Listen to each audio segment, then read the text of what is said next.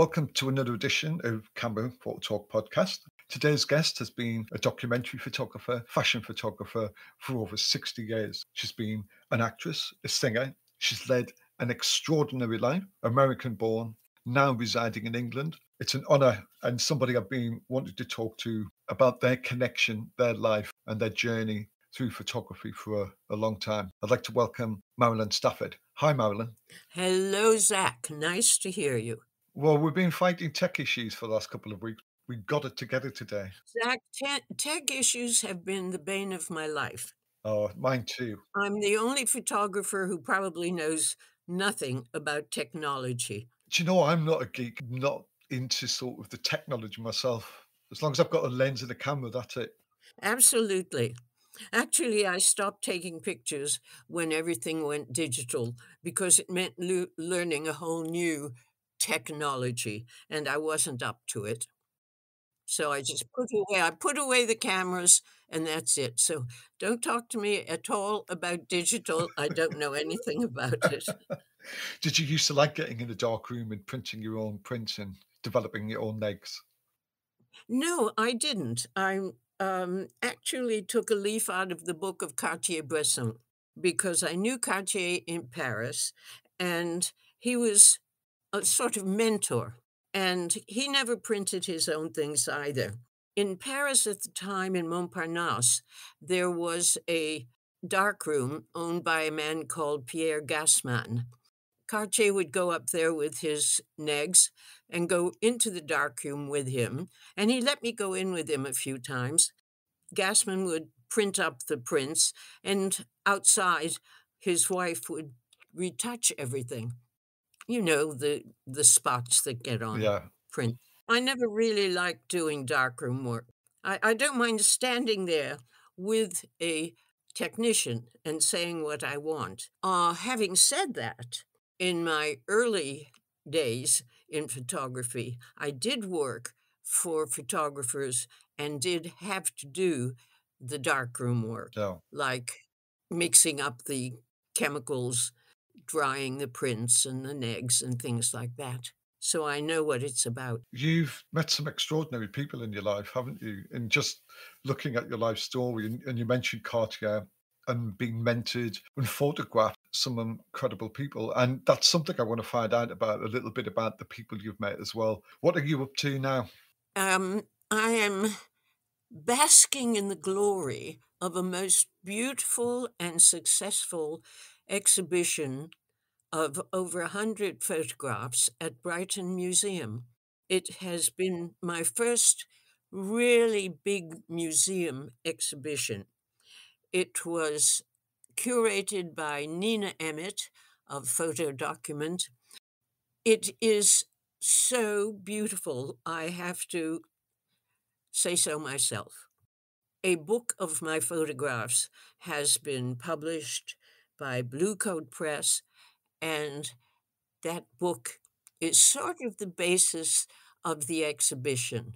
The book is called Marilyn Stafford, A Life in Photography, and the exhibition at Brighton Museum now is just that, and it's quite stunning, quite stunning. What was the feeling like when you looked at it and you could see your life journey on the wall? I'm sort of detached in a way. I lived through it all. I'm in a different life now, and so I just look at it rather objectively. Is it going to tour the exhibition? Yes, it is going next to Dimbula House on the Isle of Wight.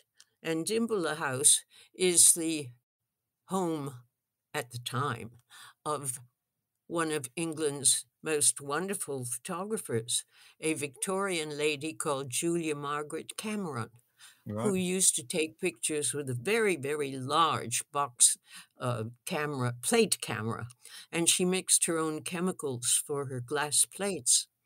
So I feel rather honored to be moving to this venerable location. Are you going over to the Isle of Wight to see it? I'm not going over, no. I'm not really up to too much traveling these days. You have a photo award in your name, don't you? Do you want to talk a little bit about the award for women photographers?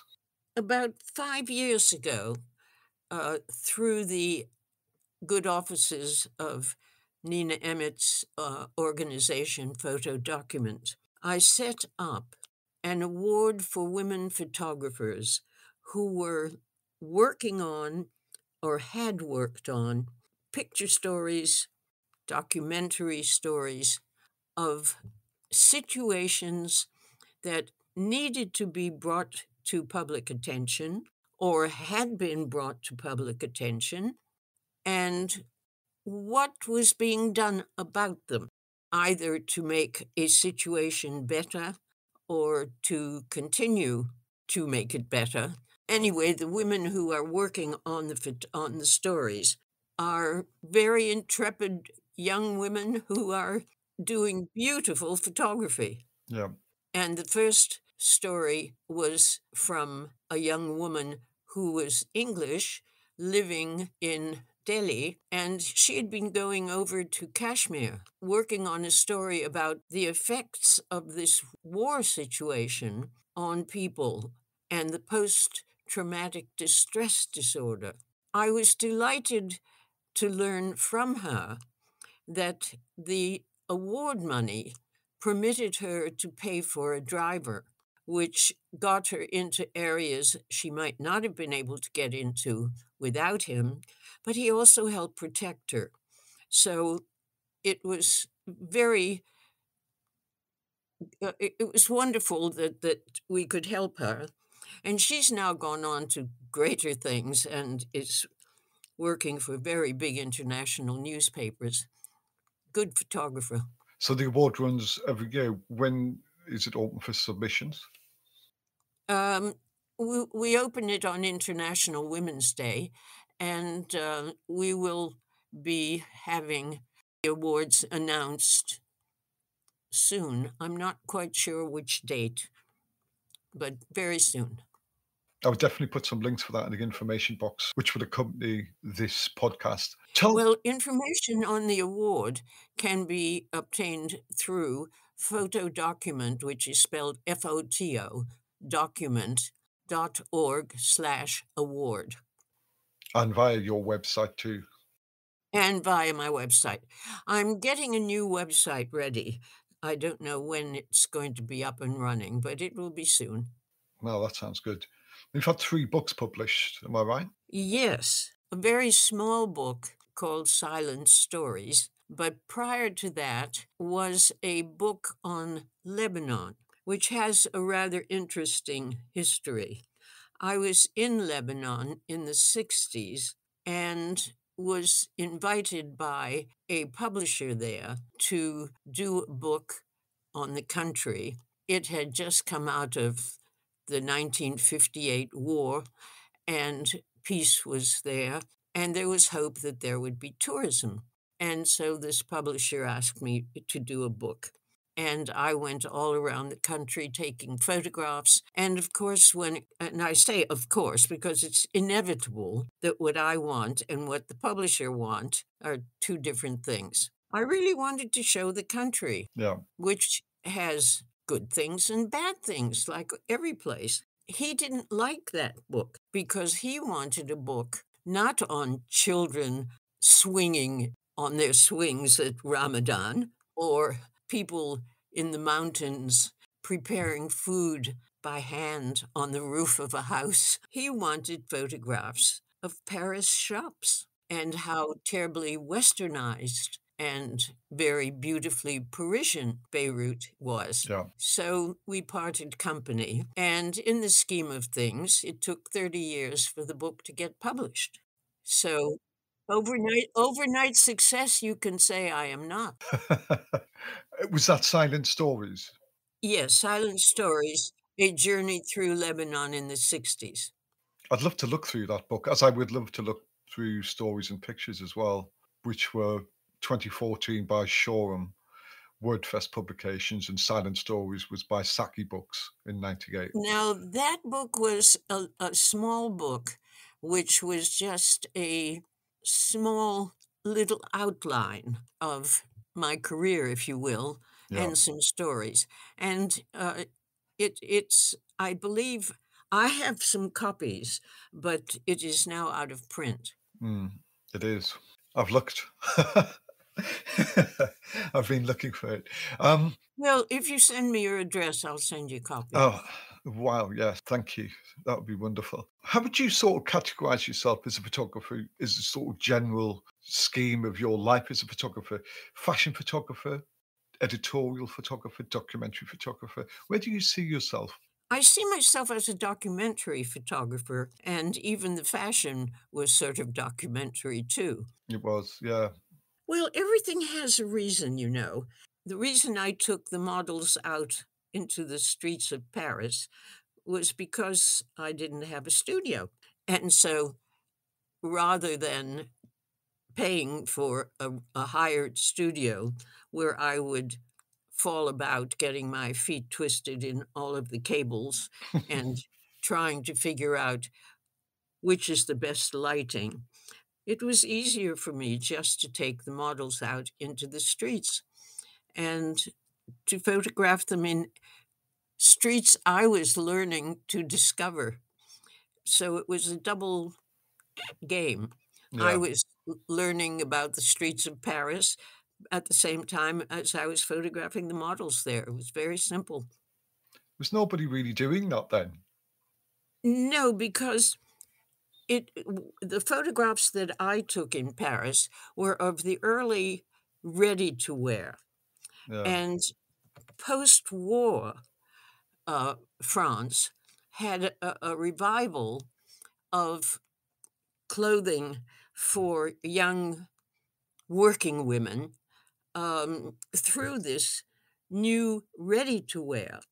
Prior to that, if you were a woman, who liked pretty clothes, you couldn't go into a shop and buy them.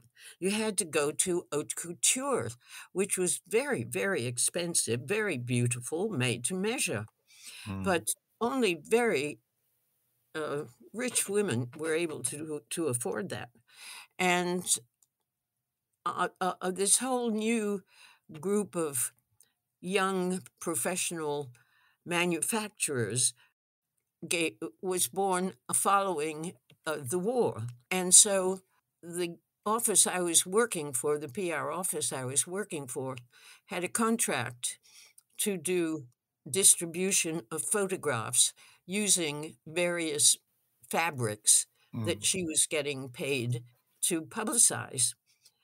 So they were clothes from ready to wear as well as haute couture. And so I was able to photograph beautiful Givenchy, Dior, as well, haute couture clothes, as well as the young new designers of ready to wear.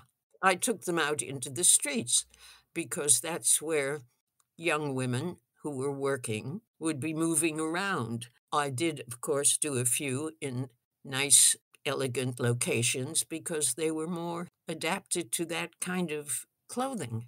One of my favorites is beautiful Givenchy dress, which is haute couture, and it was photographed in the Tour d'Argent, which is a restaurant in Paris overlooking Notre Dame. You must have been the only woman at the time photographing fashion. I'm not sure.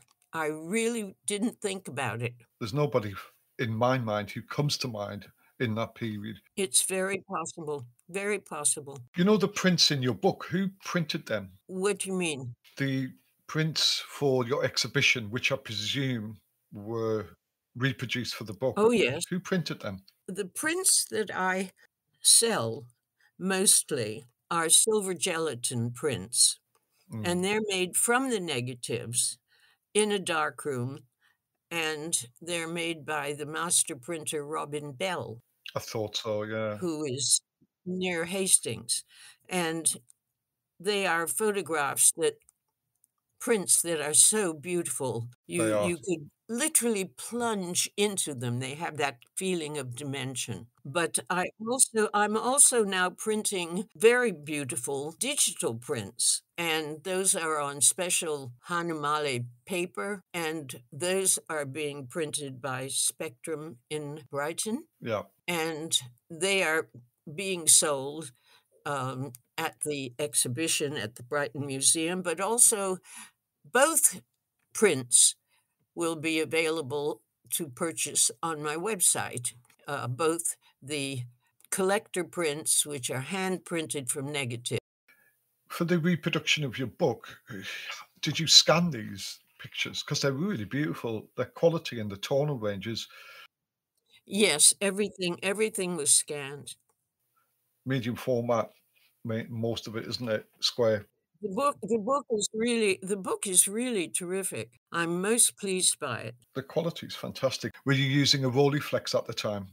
I started using a Rolleiflex when I started working because it was the only camera I had. And then eventually I moved on to 35 millimeter.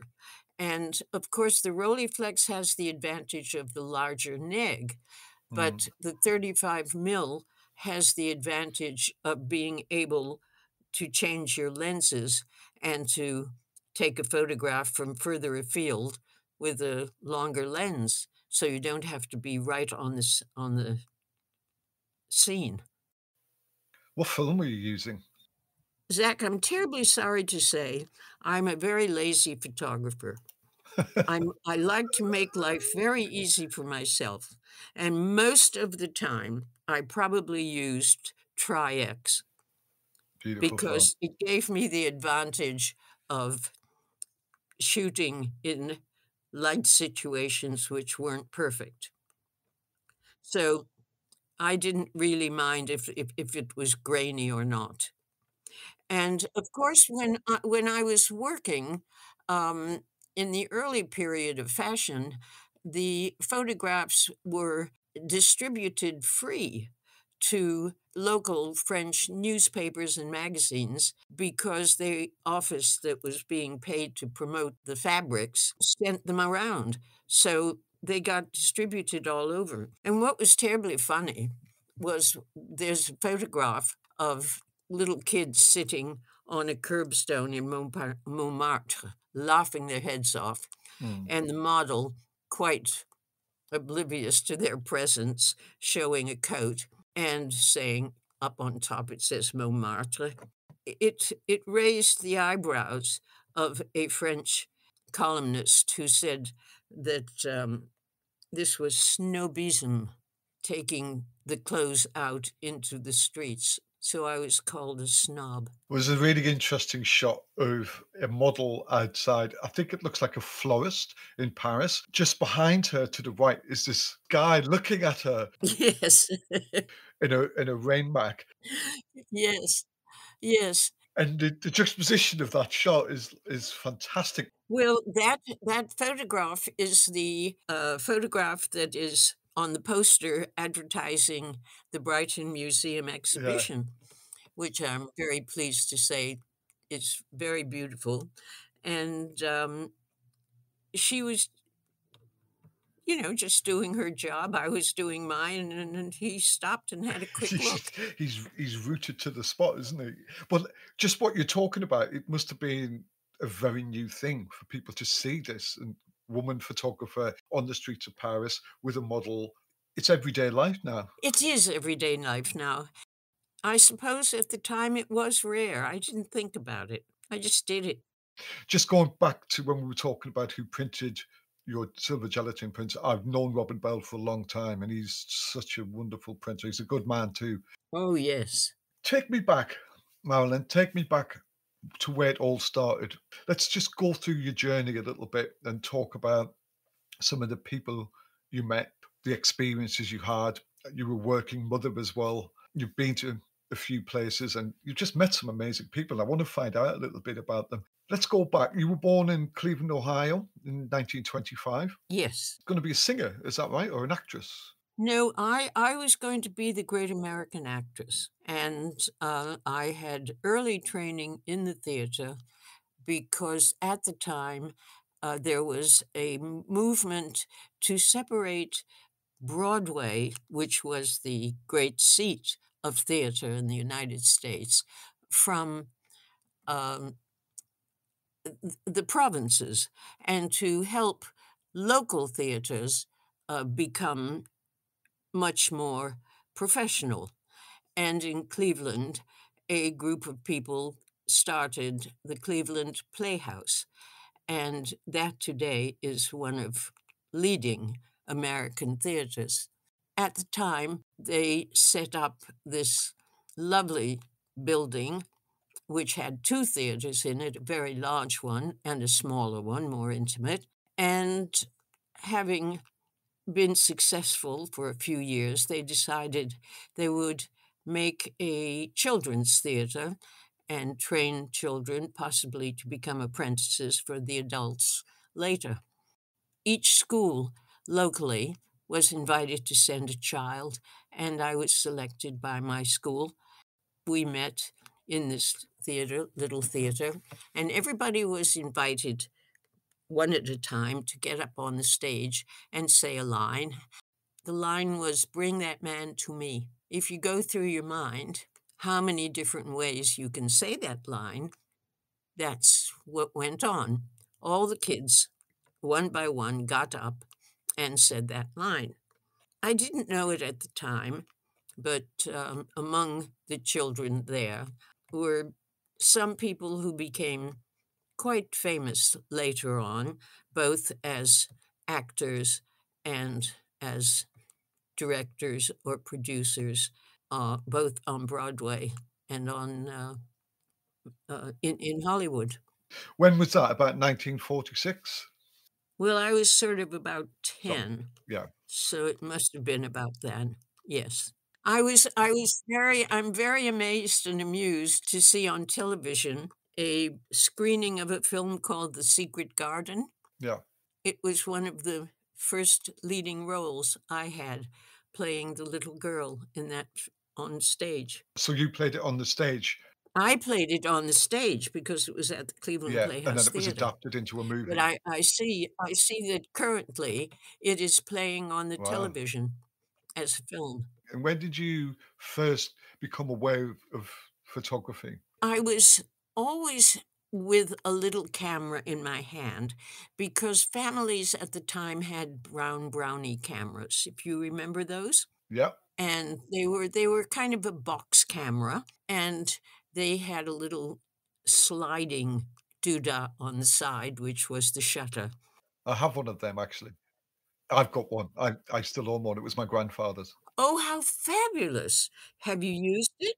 I haven't never used it. Was it in a little brown case? It's just sort of an ugly looking case with this sliver on the lower Yeah. right-hand side, and, Yeah, that's right. I think it used a sort of size 120 film.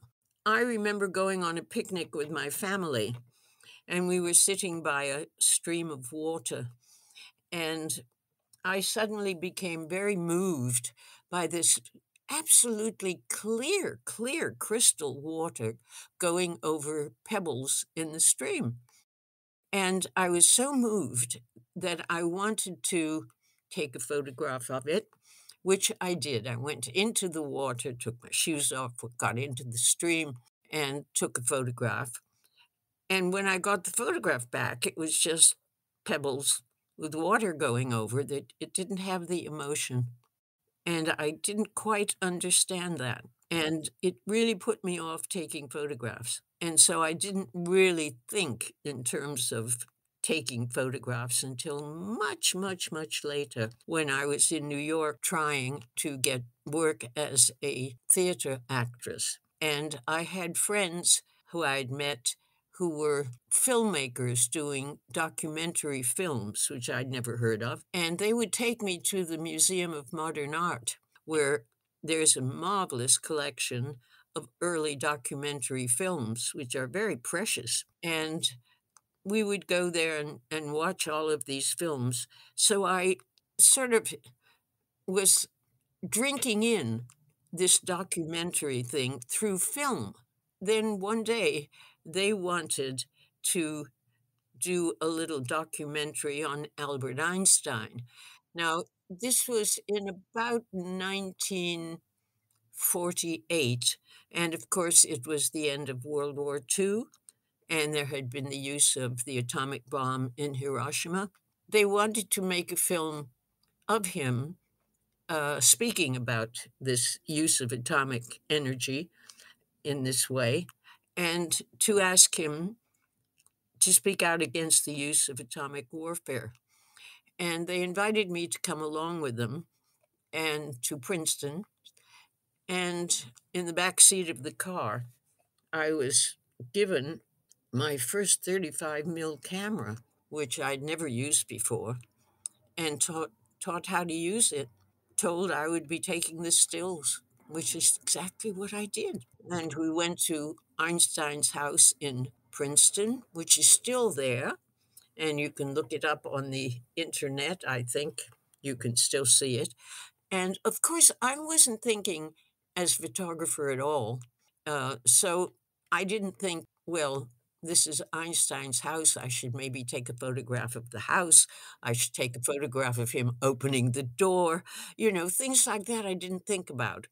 I was terrified. I was just going to have to stand there and take a photograph with a camera I didn't know about. Anyway, he did come to the door and let us in and took us to his lounge where the director sat him down and was talking to him while the producer was setting up the lights. And I was told to stand in a certain place and just focus and click.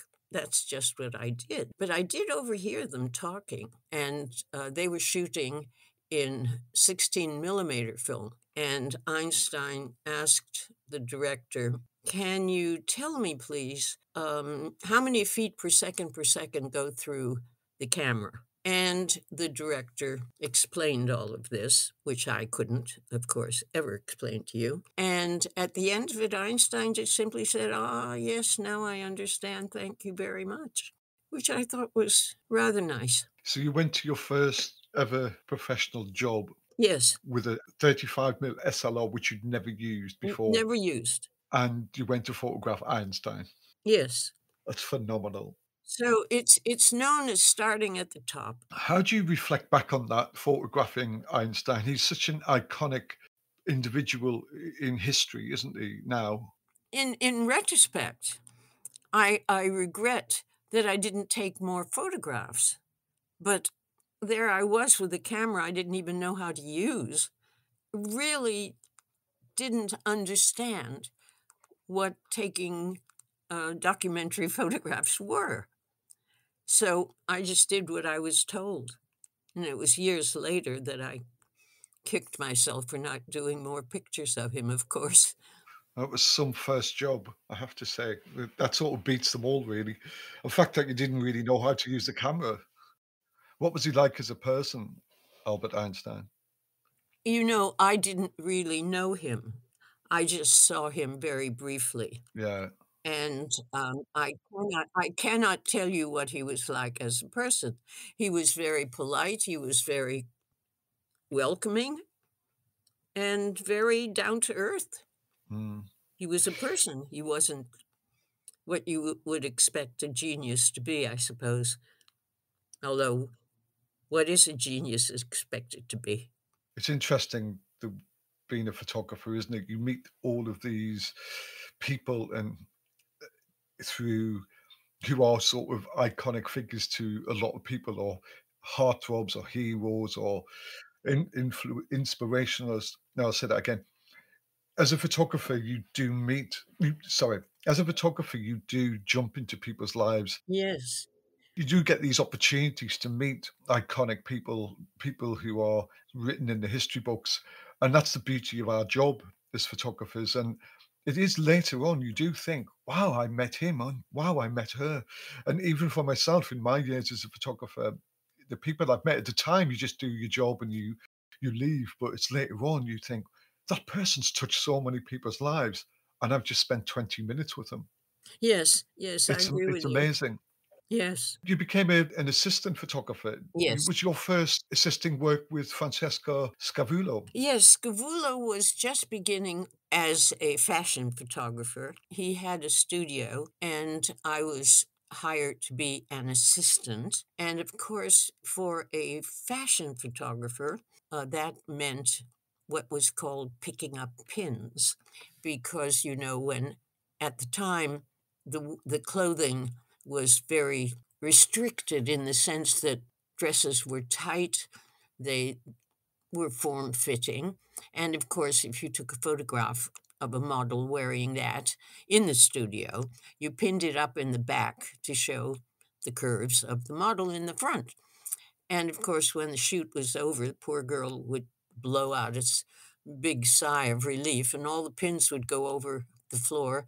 And my job was to pick up the pins. And I also mixed up some of the chemicals and dried prints and hung up the negs to dry and things like that. So I did my stay in the darkroom. At the time, he really wanted to be a fashion photographer, and I was leaning really toward the documentary. And we would have long discussions about it. And he was talking of beautiful women, and I was talking about things in the street. And it was kind of interesting. Scavello was really famous for photographing Burt Reynolds nude, wasn't he? Or something with Brooke Shields. I couldn't tell you. All I know is that he became a very, very famous fashion photographer and was always on the covers of Vogue and big magazines like that. Yeah, he photographed Janis Joplin as well, didn't he? That was quite a well-known picture of his. I don't know, because when I left New York, I never was in contact with him. Where did you go from New York? Did you go to Paris? Yes, and I went to Paris through the fact of male infidelity. My best friend's husband, she learned, was having an affair, and she went to him and said, "What are you going to do about it?" And he, of course, said, "I don't know. Go home to your mother while I sort myself out," that sort of thing. And she said, "No way. You sort yourself out. I'm going to Paris. I'm taking Marilyn with me, and you can pay for it all." And that's exactly how I got to Paris, through male infidelity. And the two of us went, and of course, I fell in love with Paris and stayed on. She came back, they divorced, she remarried, he remarried, the usual, but not the woman he was having an affair with. Right. You became friends with Robert Capa in Paris. Yes. What was Robert Capa like? Well, I adored him. He was about 20 years older than me and sort of, I think, considered me little sister. He was very warm and generous and friendly.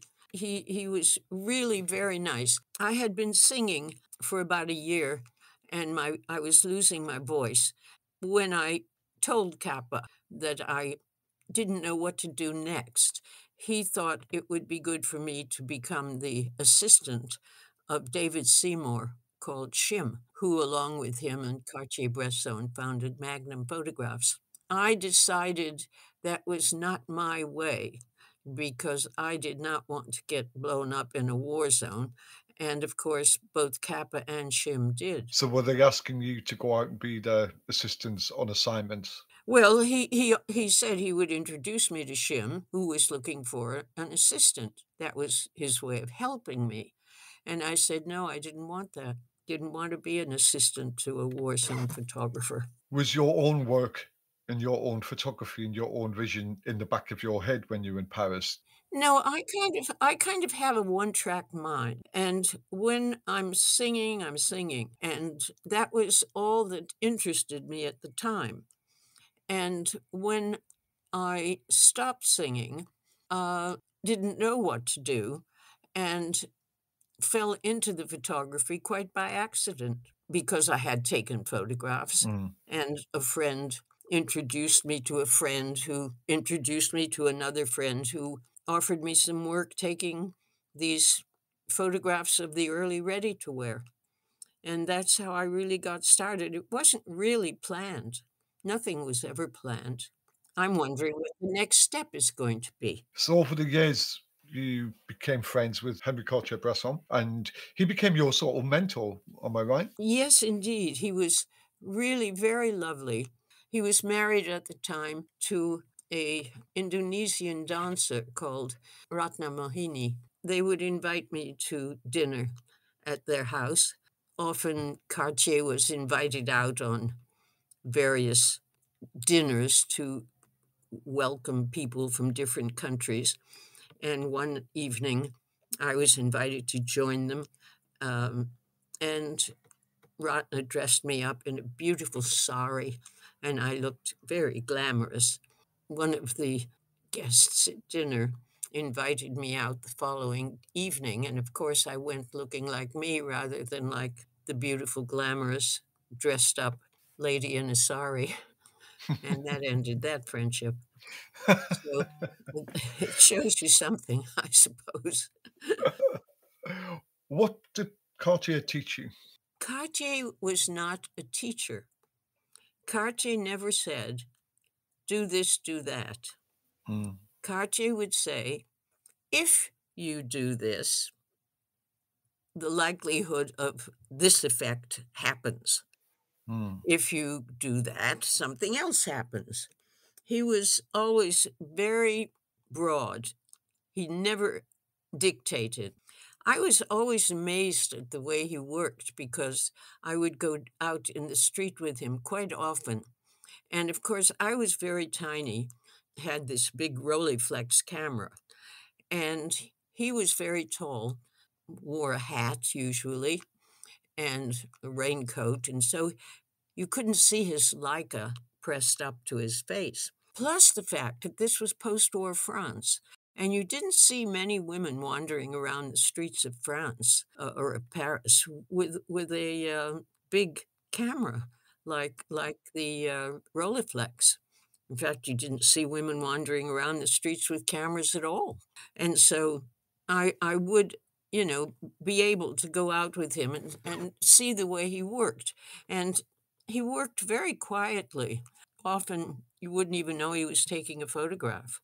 Sometimes he would, if we were seated in a cafe, for instance, I remember one day um, he saw a photograph. He didn't even lift the camera up to his eyes. He just lifted it up, took the photograph, and went on talking.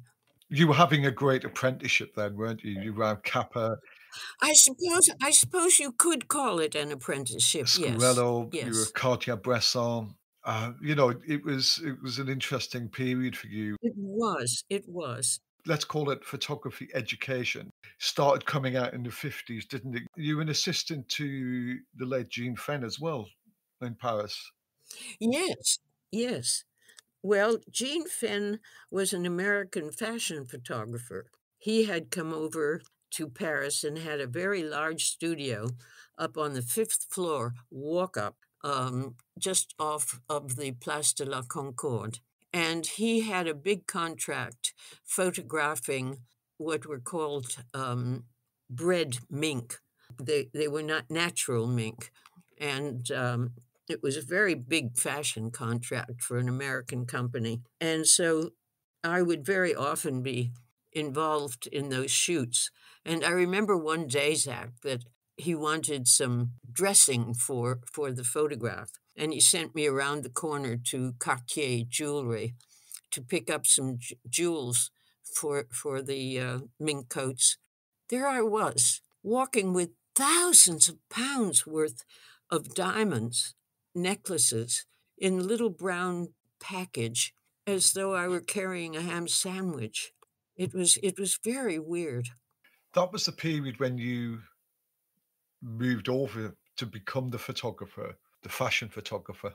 Yes, I can't remember how it happened, but I made friends with a French photographer who in England by the time I moved to England later, and he was looking for some outlet to earn a living. He was married with a child, and he was photographing fashion shows. We decided we would set up a little agency together, which would cover fashion shows for magazines and newspapers who wanted pictures, Mm. but couldn't afford to send a photographer over to cover this. And so we set up a little agency, went over to Paris, Rome, London, New York to photograph the seasonal shows of haute couture and ready to wear. And I did that for about 20 years. And that gave me the money to subsidize the kind of photographs that I wanted to take, which wouldn't bring in money, if you know what I mean. So I went to India to photograph Indira Gandhi, which I paid for, Yeah. but it was only because I had this money that I was able to live on from the fashion. And that's how it works, isn't it? You work as a working photographer and you can fund the things you want to do. Sure.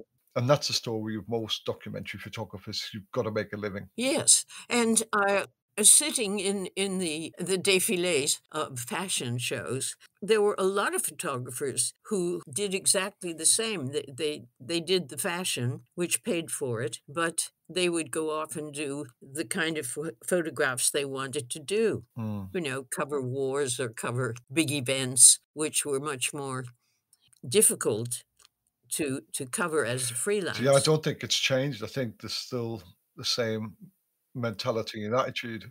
I'm sure. Oh, sure. But I don't know where people are selling photographs anymore. There aren't that many newspapers and magazines, are there? Yes, I think the outlet for work on spec and your own personal projects is very limited. I think with the age of digital publishing, it's given photographers an excuse now to be able to fund their own projects and fund their own books. And myself included, a lot of photographers who make money day to day to fund their own work. So this was the period you were also shooting a lot of your street fashion. And then you got this urge to go to Algeria. Why? Well, that was early. That was much earlier. That was in 1958. I had got married about a year Yeah. before, and I was living in Paris. It was the time of the Algerian War of Independence. They wanted Algeria had been a colony of France, and they wanted independence. And it was very, very difficult, horrible battle, and the French were bombing villages. People were being strafed in their little villages. And a lot of people refugees moved from their villages in Algeria to Tunisia, where there were hospitals to take care of them and refugee camps. And in their wisdom, the French bombed a hospital on the border, which created a very big international incident. Nobody was talking about the refugees. Now, I had been aware of refugees from the time I was a child because of World War II.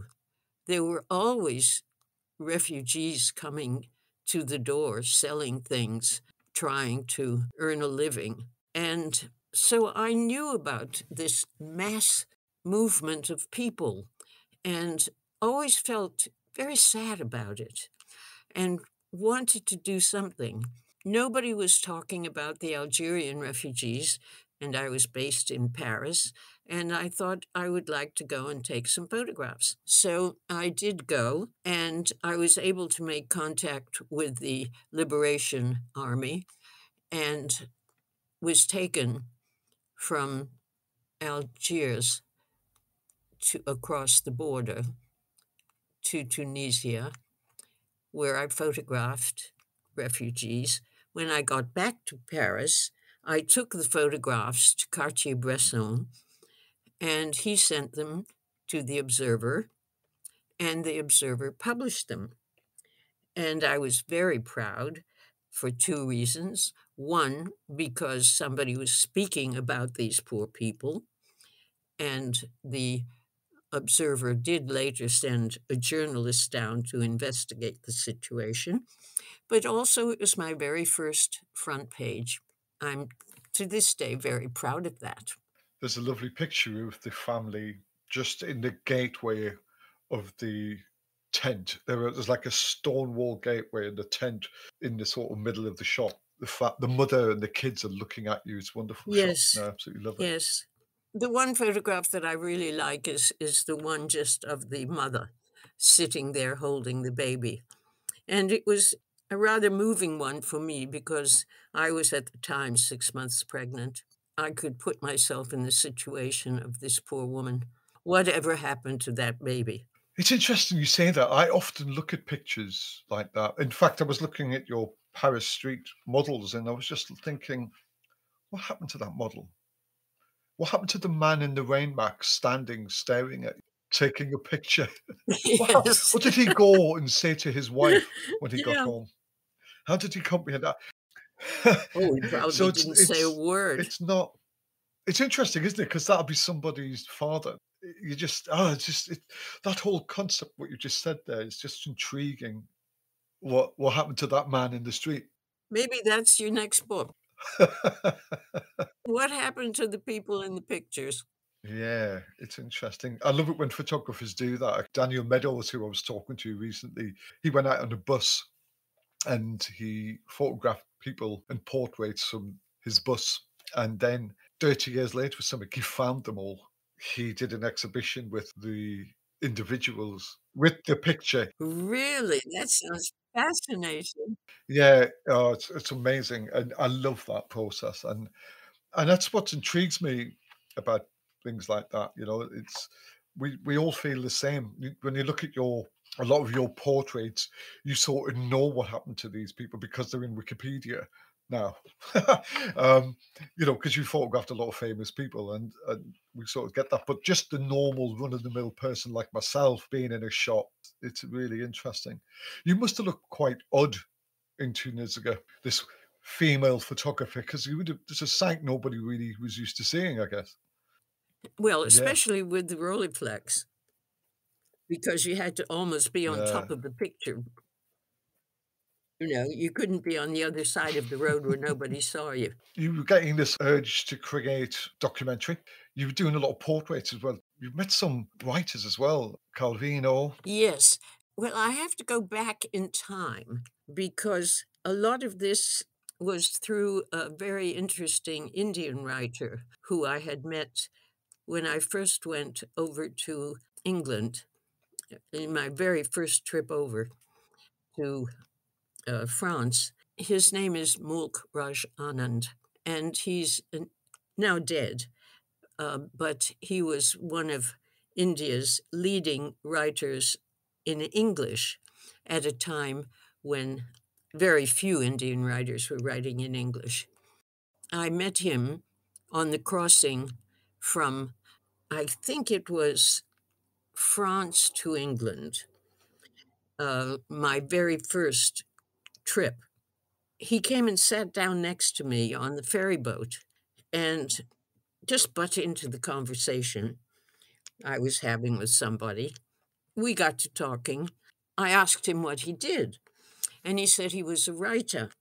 And so I said, well, look, I have a list of books I have to buy in England for some friends in New York because they're under copyright to Penguin and you can't buy them in the States.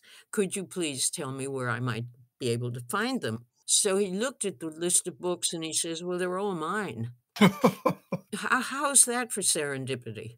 How's that possible that you met this guy on a ferry? Really, I think this kind of strange serendipity runs through my life. So we became fast friends until he died at the age of 95. It was he who suggested that I do this picture story on Indira Gandhi. That was my first trip to India. And it was he who also introduced me to Cartier-Bresson because he had met Cartier in India when Cartier was Right. visiting there. So, everything ran in little So circles. you've had a knack of meeting people, Yes, people pop in and out. Here we are. but you've met these really interesting individuals who were quite iconic to either music, fashion, or film. And it's really interesting. Or science as well. Let's not forget Einstein. Yeah, but you've met a lot of influential people in your life for both sides of the camera. It's just an amazing knack when you do reflect back on your life. I'm quite intrigued by that sort of passageway. You've met a lot of historical individuals. Well, I'm sure you did too. We do as photographers. I have met Cartier-Bresson briefly, but I didn't hang out with him, or Capa. Wish I had. Let's get into the 60s. You were a single mum.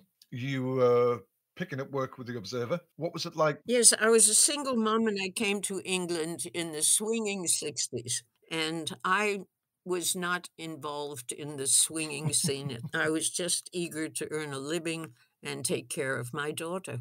Eventually, I was able to pick up work through the help of very kind, generous people.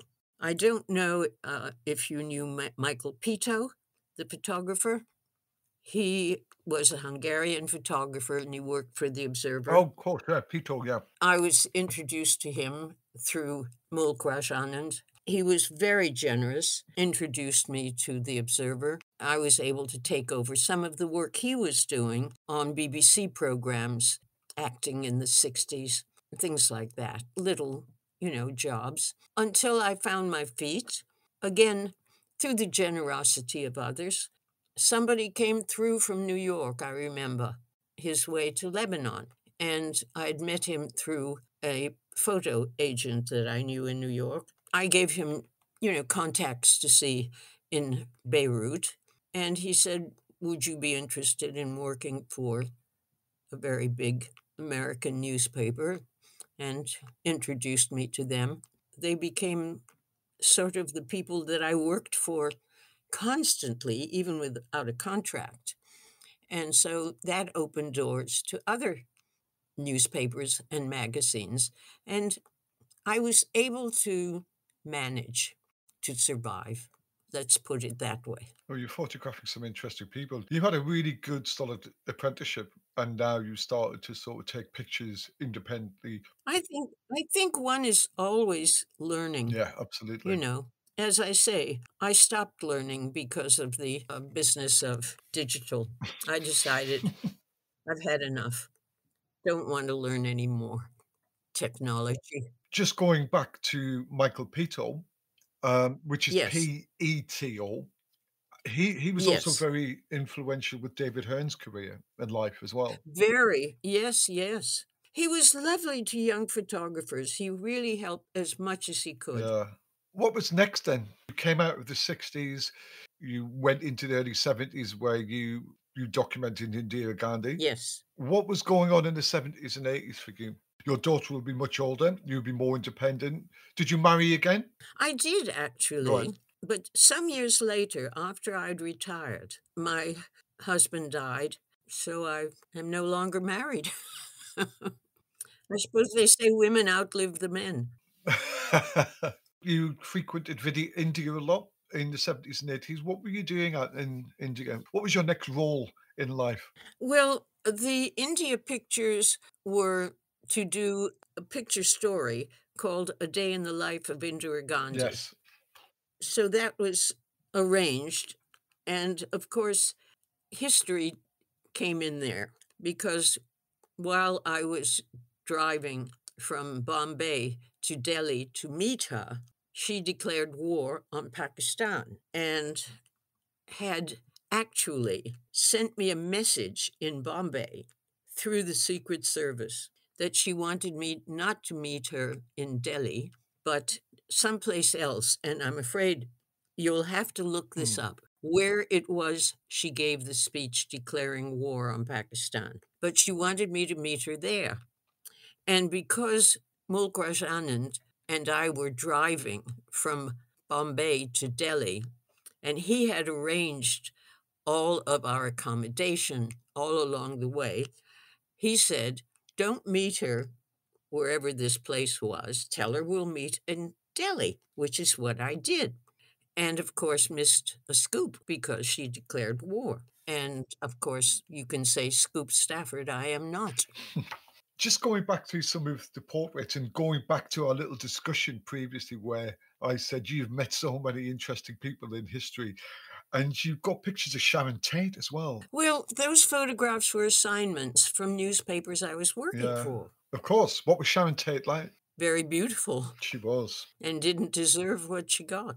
You were lucky to meet Joanna Lumley so young as well. Wow. Well, Joanna Lumley was divine. I still consider her one of my divinities. She is beautiful, intelligent, a great humanitarian. I can't speak highly enough of her. And I photographed her for an American fashion newspaper who were doing a story on Jean Muir, who was a very fine British fashion designer. She was at the time modeling for Jean Muir, and that's how I happened to photograph her. I bumped into her a few times in Sainsbury's, actually. Oh, she's terrific. The 60s was an amazing period for photographers. Were you part of that scene? Because you were photographing the likes of Twiggy and Sharon Tate. No, I just was not the part of any scene. Really? I was worried about earning a living and taking care of my child. And I didn't like the 60s scene, especially from a woman's point of view. Right. I found the men absolutely appalling. They wouldn't even invite you out for a cup of coffee if there wasn't a guarantee of a night together. Wow. And I thought this lack of sophistication and vulgarity Yeah. was appalling.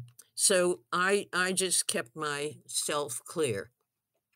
My friends were people who were not part of the 60s scene. It must have been very tricky being a female photographer in that period. You don't think of these things, Zach. You know Yeah, that. You absolutely. just do your job. Absolutely. I love some of your Indira Gandhi images about which are in color. That's an interesting shift for you, the mix of color and black and white. Well, I met Indira Gandhi on the plane following the war with Pakistan and was able to get those photographs. And then I followed her around because she, after the war, was talking to the army and going in to visit soldiers who had been injured.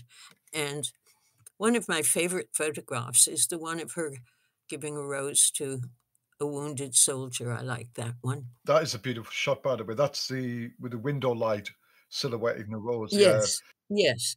I never use flash, you see. yeah. I don't know how to use flash. One of my favorite shots in that set is the simple shot, but I'm just going to look at it now. Actually, it's the shot of her addressing the people in the park, but it's in color. Oh, yes. It's beautiful, the color, and that's what I'm saying. Why did you shoot color in that as well? Well, as a photographer yourself, there was a point when the newspapers only published in black and white, Yeah, and so most of the early stuff was black and yeah. white, and it was only later that I started shooting in color. So I kind of alternated when I was with her, color and black and white. But I think most of the photographs that I did with her outdoors were Yeah. in color because, again, I didn't know how to use the flash. And so, where I could, I used natural daylight. Yeah, and I think it took a long time before color well, actually, it would have been color transparency then, wouldn't it? And color neg Yes, really sort of yes. come into its own in about the early 90s, didn't it? Where you didn't really need flash to use where it was much more forgiving in light negative later on and shooting the Well, color. outdoors, I did shoot, a lot of color of Indira Gandhi at Yeah. home. In fact, the whole series of A Day in the Life of Indira Gandhi was shot in color. Yeah, I'm looking at it. There Yeah, I've seen that. What were you shooting it with? What color film?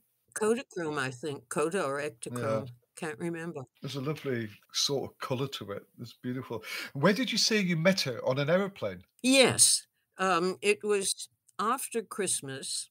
She was going, following the war, to talk to the army and to people at rallies all over the country. And so I went up to Kashmir with her, which is not too bad a name dropper, is it? To say, well, I went to Kashmir with Indira Gandhi. You have an amazing knack of just bumping into people. Yes. At any rate, we went to Kashmir, and she did all of these speeches. Some of them are in my book, and I love the ones with all the ladies sitting like little babushka dolls, listening to her speak. Yeah, it's amazing. And you know what? I'm really happy that we bumped into each other. Just been a pleasure listening to some of your stories. We'll continue this one day. And I'm just fascinated with your journey. It's quite extraordinary, your life and the people you've met. And your photographs really intrigued me from the very beginning. Well, I'm pleased you say that. Thank you very much. Coming from you, I'm really delighted. Well, thank you. It's been a total pleasure. Thank you for taking the time and thank you for putting up with our little tech issues we had earlier on. Well, thank you for putting up with our tech issues. No, it's been a pleasure. We got there and really enjoyed this last hour. We'll keep in touch. You're going to have one hell of a time putting all of this together. It's a labour of love and that's why I'm doing it. Well, thank you. Marilyn, it's been a pleasure. I wish you well. I will catch up with you very soon. Goodbye. Bye-bye. Goodbye to you. We are floored, we are bound down, see us, careless corpse, see us, steal at dawn, we are storm.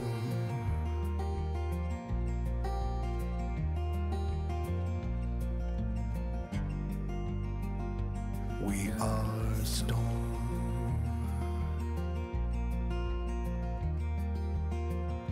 See us born, see us wind down, see us fly low to our blind